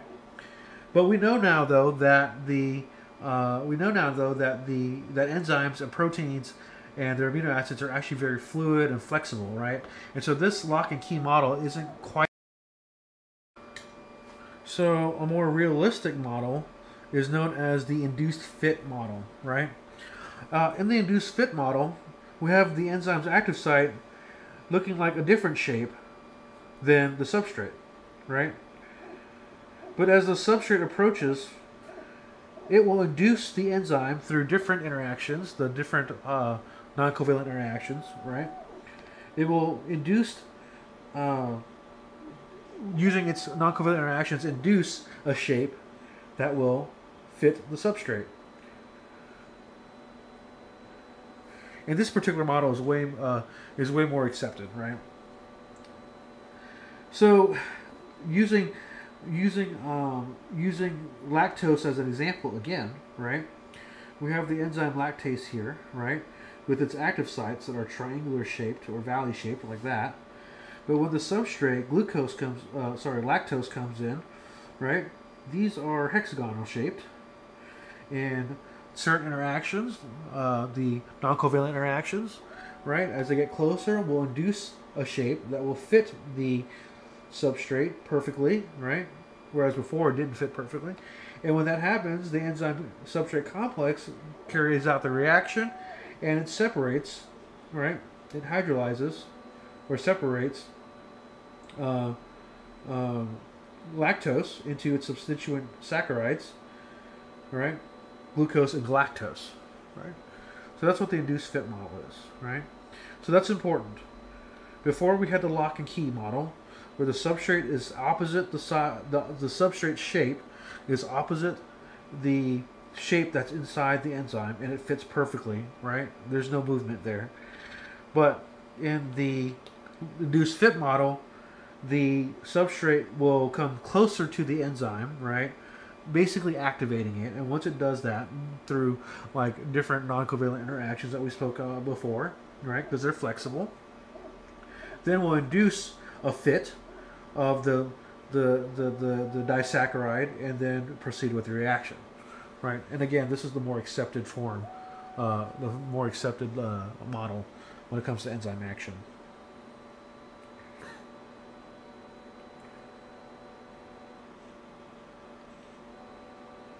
So there are also things called isozymes. One is known as lactate dehydrogenase, right? And what lactate dehydrogenase does is that it actually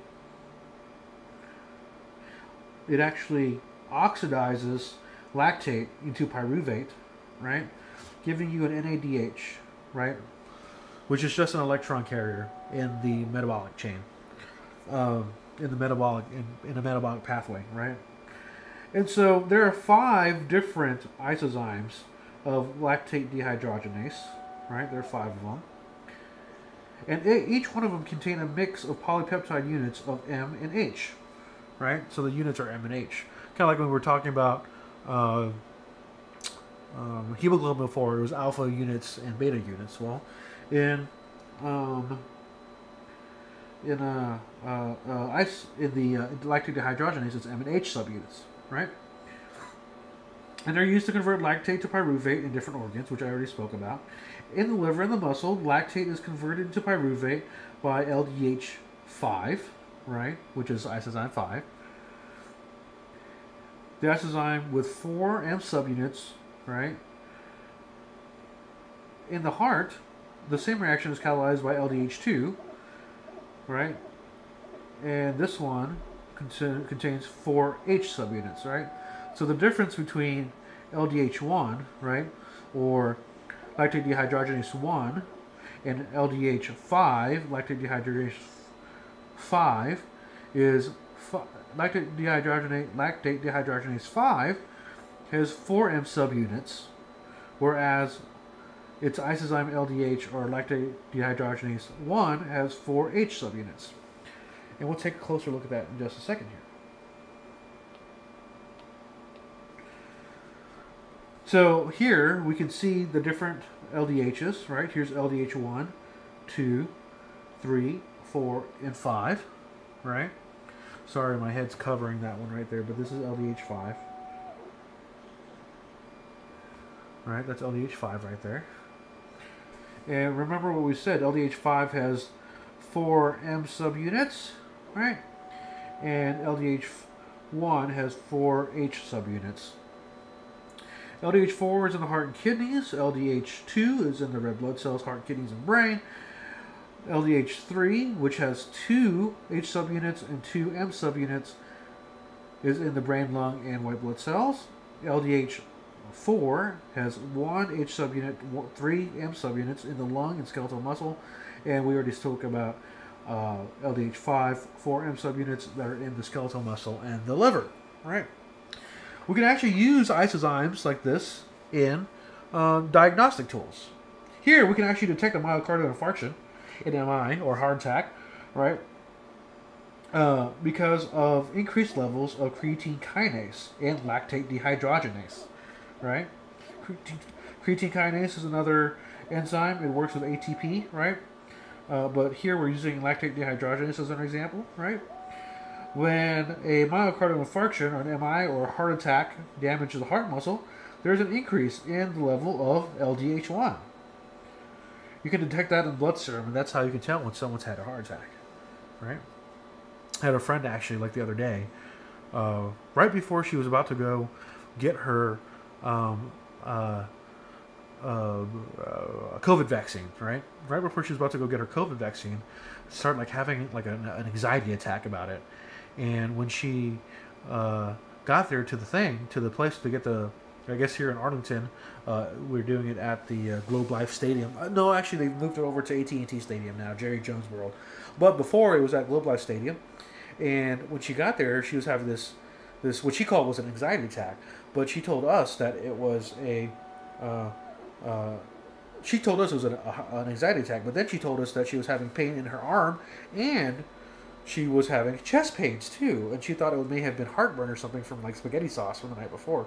And we're like, that doesn't sound right. You should probably go to the hospital and get checked out. And while she was at the hospital, they checked her levels of LDH1 in the blood serum, and they weren't elevated, so she didn't have a heart attack. I thought it was a heart attack, but I'm not a medical doctor.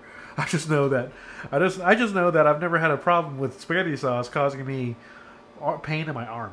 So, but luckily she didn't have a heart attack, and she got home pretty easily, but with no issues. But that's an example of using LDH as a diagnostic tool, right?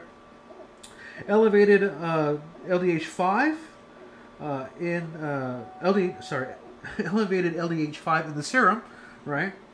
That actually indicates liver damage or disease, right? So you can use all these to do a lot of diagnostic tests, right?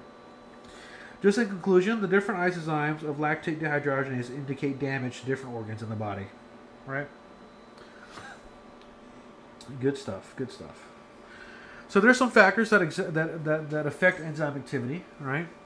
And just like we were talking about before, you can use heat and pH and other methods to denature proteins, but proteins are just enzymes, right? They're functional enzymes that carry out reactions. So, or enzymes are just proteins, right? And enzymes are proteins, right? They're just functional proteins that carry out reactions, right?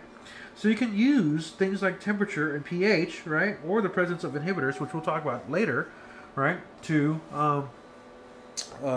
inhibit an enzyme's or affect an enzyme's activity. You know, how fast it catalyzes a reaction. So the example I have here is actually of thermophiles that are they can survive in temperatures, bacteria that can survive in temperatures from 50 degrees Celsius all the way to 120 degrees Celsius.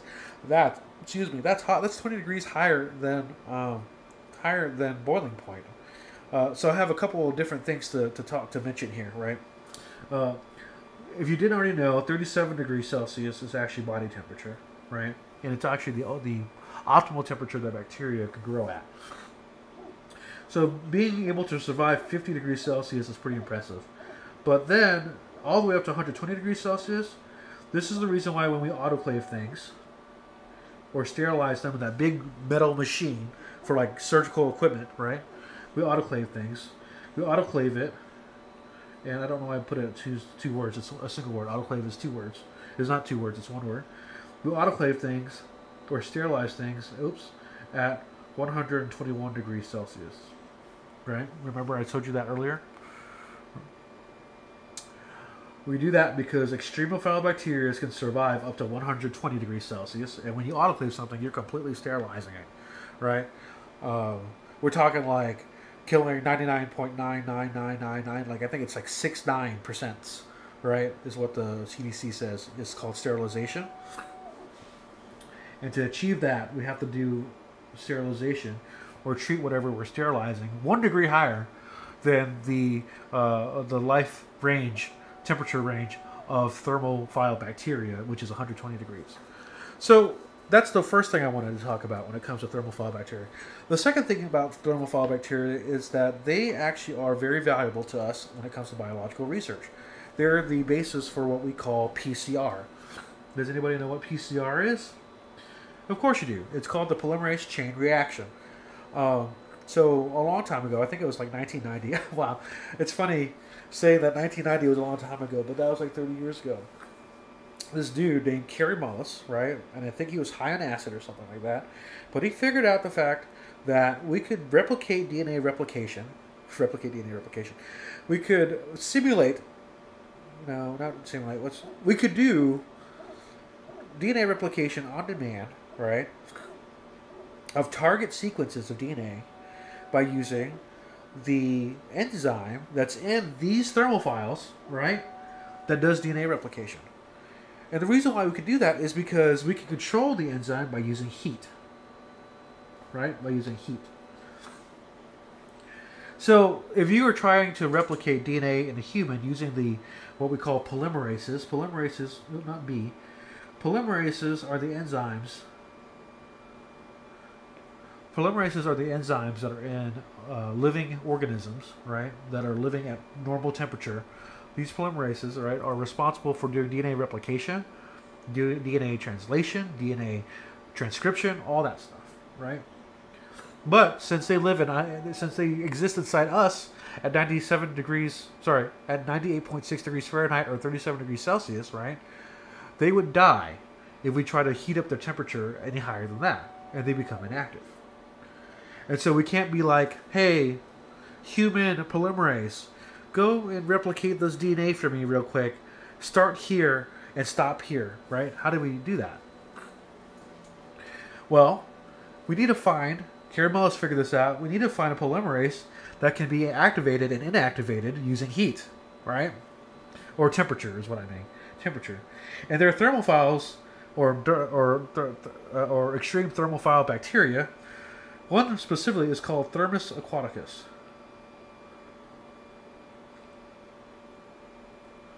Aquaticus. And it has a polymerase that's heat stable, right? It's heat stable because it's living in freaking, these heat vents here where the temperature is like 120 degrees. All right? So what we can actually do then is in PCR, we can have a strand of DNA, right? And we could target a section of that DNA, like a real important gene, and amplify that part, right? Or replicate that part of the gene, right? By taking the DNA genome, or the coding section of the DNA, out of the cell and putting it into a tube, along with this Thermus aquaticus polymerase, right? And some primers, and using heat to control the reaction, right? So what are the steps? It's actually really simple. PCR is, right? What you do is, and you've heard a lot about PCR too, because they used PCR was like the premier COVID-19 diagnostic tool, right? That and the antigen test, but the PCR test was far more reliable, right? Because in theory, you only need one, not literally, but in theory, you only need one strand of DNA for it to work, right? And what happens is that the first step of DNA is that you need to denature it. Why do you need to denature it? Well, you need to denature it in replication because you need the enzymes to spread apart. Sorry, not the enzymes, but the double helix to spread apart. The only way to do that, right, in the body is by using special enzymes, right, like helicase, topoisomerase. And what those do is they unzip the DNA so that the bases, the nitrogenous bases, right, the A's, the G's, the T's, and the C's, adenine, thymine, cytosine, and guanine, are exposed, right, so that a different enzyme can come in and make copies. Well, it's very hard for us humans in the lab to control helicase and topoisomerase, right, to denature the DNA enough so that we can get access to the DNA sequence. Well, what do you do then? Well, those DNA sequences are being held together by hydrogen bonds, right? The double helix is being held together by hydrogen bonds. And if they're being held together by hydrogen bonds, what can disrupt those hydrogen bonds? We've talked about this many times already. It's heat. In fact, hydrogen bonds in water are broken at 100 degrees Celsius, right? Well, you can actually break the hydrogen bonds that are holding together a double helix of DNA, right, by heating the temperature up to 95 degrees Celsius, and it unzips the DNA. If we did that with our normal polymerases that are in our bodies, it would destroy those polymerases. But since we're using the polymerases that are in Thermus aquaticus, it can survive that. So after we unzip it, right, with the heat, we can bring the temperature back down to super low. And when it's low, we can add in little molecules called primers that tell the polymerase where to start replicating. And then we can bring the temperature back up a little bit to 72 degrees Celsius. And that is actually the optimal temperature for Thermus aquaticus polymerase to do DNA replication. This is huge, huge breakthrough. I mean, Carrie Mullis, my God, like he came up with this while he was high on something, acid or something like that. I mean, can you imagine? PCR is like the basis, is the basis and the foundation for the last 33 decades of biological, biochemistry, molecular biology research. right? It's quite amazing. We'll talk a lot more in detail about PCR later on in life. Not later on in life, like next lecture, because we're going to be talking about nucleic acids next lecture. But just know that thermophile bacteria, thermal and enzyme activity can be regulated, or sorry, can be affected using temperature. And this is one of the examples, using the polymerase from Thermus aquaticus, right, to do polymerase chain reaction. Okay. Next, moving on. Oh, temperature and pH effects, right? Well, if you are an enzyme, right, that's inside humans, like I said before, your optimal temperature for activity is 37 degrees, right? So here in this chart, you can see here at 37 degrees, the reaction rate is at its highest, right? If you're too low, it's low. If you're too high, it goes down too. So you want to be at 37 degrees Celsius, right, for the highest activity. You start losing activity at a temperature above 50 degrees Celsius. Hell, if you bring it, if you bring it up to 95 though, like in polymerase chain reaction, it's dead. The enzyme's dead. Other things that also affect the pH, affect enzyme activity is pH, right? So a good example of this is, okay, so we have an optimum pH of 7.4 actually in cells, most cells, right? And so enzyme activity goes up all the way to its peak at 7.4, and then it goes back down when it gets too basic. So a really good example of this is my enzyme I studied back in grad school that I told you about in the last lecture, luciferase, right? The pH is actually what activates and deactivates that lid that makes luciferase allow the substrate luciferin to come in to make blue light. So this stuff is real, right? This stuff is real. So here's some pH values, right, for some optimum activity, right? 7.4 is what I said a second ago, which is the body's optimal pH. We have pepsin in the stomach, right? It breaks down peptide bonds, and its optimal pH is 1.5 to 2.0, which makes sense because it's in the stomach, right? The stomach is actually very acidic, right? That's why when you throw up after a night of drinking, it burns your throat, because there's acid in your stomach. Hydrochloric acid, I believe, right? Lactase, we talked about lactase already before. It's in the GI tract.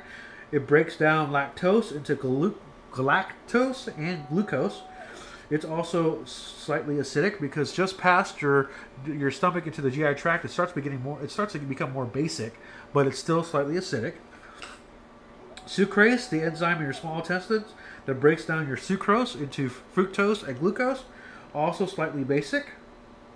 Amylase, it's in the pancreas. It breaks down amylose, right? And it's getting close to neutral pH. Urease in the liver, its substrate is urea, close to physiological pH. Now we're getting a little bit more basic. Remember I said as you get more and more in your small intestine, it becomes more basic. So trypsin, which breaks peptide bonds, which is basically breaking down the amino acids from the proteins you eat, right? Like your steak. Your steak goes in as amino acids that are in the shape of a protein, right? The muscles that you eat from the steak, right? Like myoglobin and such. And actin and stuff like that, right? And myosin, and you eat it, and it goes into, you chew it up, right? Which is the mechanical breaking up of those proteins, but it gets further broken down into its substituent amino acids when it gets into your small intestines, which are slightly more basic than your stomach, right? Where trypsin goes and breaks those down into their substituent amino acids. The pancreas has lipases, right? Which break down the amino acids. The lipids. Remember what I said about lipids in our previous lecture. Lipids are base catalyzed reactions, right, to break them down. And then arginase breaks down arginine in the liver, and that's super basic at 9.7, right? So keep all those in mind. So the last thing we need to talk about is enzyme inhibition. There's a few different types of enzyme inhibition, but what it actually is what enzyme inhibition actually is when normally you have the enzyme plus a substrate, and you make the enzyme substrate complex, and then after that, like we said before, you get the enzyme back out again, as it was before you started. So you can do it again, do the reaction again, and then you get a product, right? That's different from the substrate. You can actually inhibit an enzyme by adding an inhibitor, right? And if you inhibit that enzyme, you don't get a product at all. Okay, you don't get a product at all. This is actually the basis for a lot of drug molecules, right? Back when I was in grad school, I was also developing drugs to combat cyanide poisoning and nerve gases, nerve agents. And one of the things that we were doing was we were synthesizing molecules that were very similar to the nerve agent itself, right? Hoping that they would be able to block the nerve agents or the cyanide, right, from attacking its targets, right? It's a lot more complicated than that, but that's what we're doing. The goal was to create inhibitors for enzymes that were acting that would make you sick from acting with different nerve agents and cyanide. So there are three types of normal inhibition here, right? There is competitive inhibition, and in competitive inhibition, it sounds exactly like it. It is exactly like what it sounds, where a competitive inhibitor goes into the active site and blocks the substrate from going in there, right? It blocks the substrate from going in there. Okay. Uncompetitive inhibition, right? What it does is that after a substrate has already gone into the active site and is going through the enzyme reaction catalysis process and has formed the enzyme substrate complex, an uncompetitive inhibitor will go in and bind to the entire enzyme substrate complex, rendering it useless, right? You don't get a product out of it anymore.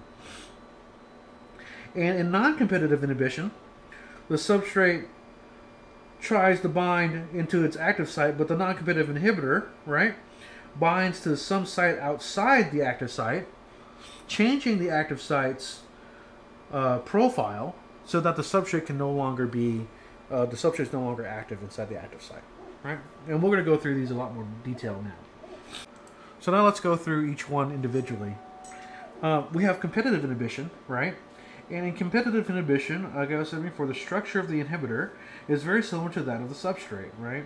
It competes with the substrate for the active site, but the interesting thing about it is that its effects can be reversed by increasing the substrate concentration. So here I have my enzyme, and if normal things are happening, I have my enzyme substrate complex forming after my enzyme goes into the active site, and I get the enzyme end product. And my enzyme is back to normal, back to the way it was before, and it can do more reactions.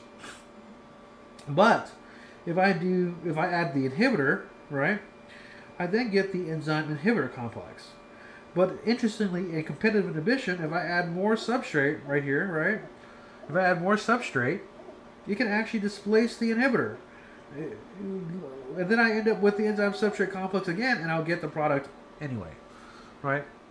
So that's actually a principle of Le Chatelier's, if you recall Le Chatelier's principle. You increase the substrate so that you get more of the product, so much that it overwhelms the concentration of the inhibitor, right? So here's a more more graphical color picture here. We have the enzyme, right? Notice that the enzyme here is kind of like a trapezoid shaped, right? The substrate is oval shaped, but then it does an induced fit, right, model, where now it's all squared off and inside the active site of the enzyme. And then when it's done, everything returns back to normal again, and we get the product, right? But if I add in an inhibitor, this guy right here, it also induced fits with the enzyme, making the inhibitor-enzyme complex, enzyme-inhibitor complex, right? And then I don't get the product. But if I add more of this stuff, more substrate, then I'll get the product, right? And that's the hallmark of competitive inhibition. Next, we have uncompetitive inhibition. And in non-uncompetitive inhibition, we have the inhibitor binds only to the enzyme substrate complex, right? So here we have EI, all right? And the funny thing is that the funny thing is that when the substrate comes in, right, we still get the ES, the enzyme substrate complex, and the I is still separated, but the I won't bind to the ES, making the SI until the substrate is bound to the enzyme, right? And once that's done, it's useless. Once you have the ESI complex, there's no products being made, and there's no enzyme coming back out again. That is a lost cause now, right? And since that is a lost cause, it cannot be overcome by the addition of more substrate, right? It can't be overcome by the addition of more substrate, right? So in non-competitive inhibition, the substrate can't bind to the active site of the enzyme because the inhibitor, which is a completely different shape, you know, as opposed to what it is in a competitive inhibitor, in a competitive inhibitor, the inhibitor binds to another site on the enzyme that's not the active site, and it completely changes what the active site looks like, right? And when it does that, the substrate can no longer go in there, and you don't get an enzyme back out that's still active or a product. So this is, again, one of those that you cannot reverse the effects by adding more substrate, right? You cannot reverse those effects by adding more substrate. So just a quick review, right? For competitive inhibition, you can reverse the effect of the inhibitor by adding more substrate. Why is that? Because really here, in the competitive inhibitor, the inhibitor is occupying the spot of the substrate in the active site, and if you add more substrate concentration than inhibitor concentration, then it can overcome that concentration of inhibitor. But in both uncompetitive inhibition, you can't overcome it with more substrate because these are not concentration based, right? Those types of inhibitions are not concentration based. In uncompetitive inhibition, literally once the enzyme substrate complex is bound by the inhibitor, it's no longer useful at all and the enzyme dies, along with any hope of making that product from the substrate. And then in non-competitive inhibition, the inhibitor radically changes the active site of the enzyme. So changing or increasing the concentration of the substrate won't change that back to normal again. And that's the reason why you can't reverse it with more substrate, right? And then we have one very last type of inhibition, and this is irreversible inhibition, right? And this is the kind of inhibition, again, that can't be reversed, right? And it's when a substrate attaches to the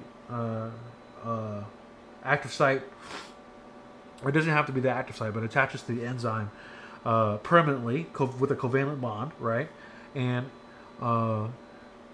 it can no longer the enzyme can no longer be active because it actively destroys the enzyme, right?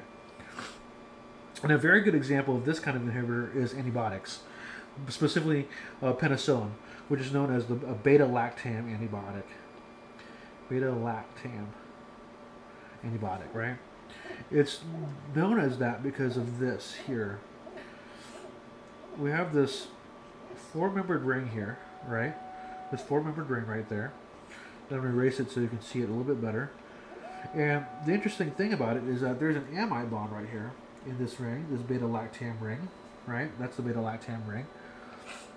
There's this bond right here, right? That's super unstable, right? This bond is super unstable. Because you recall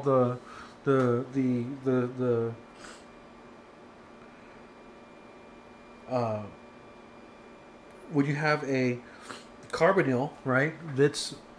Its favorite shape is trigonoplanar, right? With a bond angle of 120 degrees. But you can see here that this bond angle is like approximately 90 degrees, right? It's approximately 90 degrees. So it's very small and very strained to what it needs, right? And I'm sorry, this got blocked out right here, but that says beta-lactam. See, there's the tam part. So let's add in the lac. Yeah, beta-lactam ring, right? And since that's so stable, so unstable, right? It's susceptible for nucleophilic attack, which we haven't talked about before, But basically, what happens is that in bacteria, they have this thing called a peptidoglycan cell wall, right? And then there's an enzyme that helps them make this peptidoglycan cell wall, and that enzyme is called glycopeptide transpeptidase. Glycopeptide transpeptidase has a serine right here, right, on its surface. And this serine, remember, has an OH group there, right? And when it gets close to the beta-lactam ring of a beta-lactam antibiotic like penicillin, I'm going to draw this out real quick here. I'm just going to draw the beta-lactam part because that's the business end.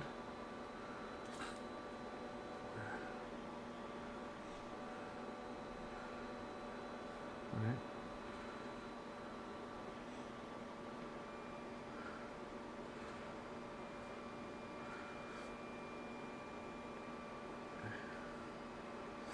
Okay.